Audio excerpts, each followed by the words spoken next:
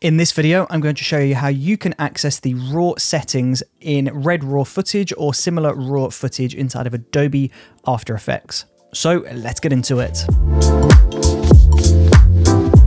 So when you're working with raw video files inside of Adobe After Effects, like this clip, for example, you can see it's all washed out, it's gray, there's no color whatsoever. And that is because we are looking at the untreated video. So how do we access the raw settings?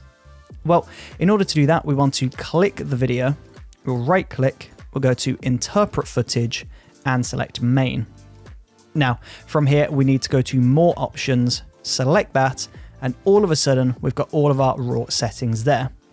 So we can scrub through, we've got our curves here, so we can adjust the curves there.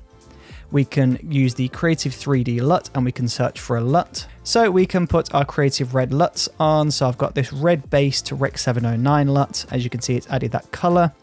We can adjust the image pipeline. We can add a preset. We've got our exposure here, but then we've also got ISO there. So we can adjust the ISO that way. Then of course, we've got our color balance, our white balance. So we can make this 4300. Do what we need to do here. But that is essentially where you find all of your options, all of your red options. So if you enjoyed watching this video, then please consider checking out some of my other After Effects tutorials, and hopefully I will see you in a future video. See you there.